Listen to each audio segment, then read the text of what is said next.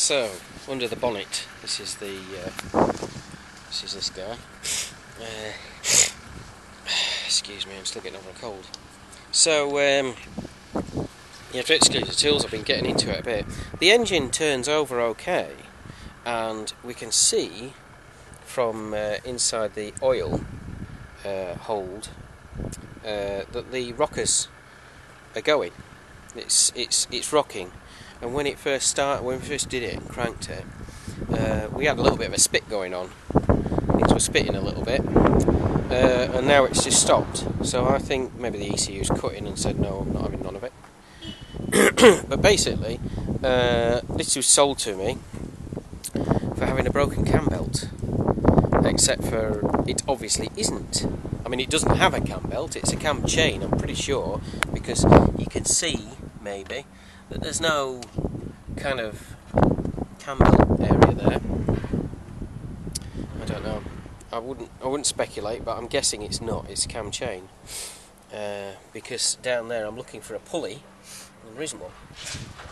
Anyway, so we got the spark plugs out, which took a bit. Or we've nearly got the spark plugs out, and we're just trying to suss out what's wrong with it. It's suspected it's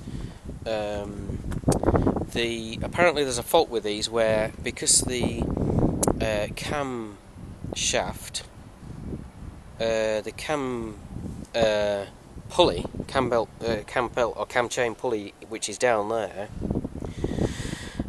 isn't keyed into the crankshaft, so it can slip. So if you actually like slacken the pulley off and tighten it up, because it's a stretch bolt, then what happens is that you may not have actually got the thing.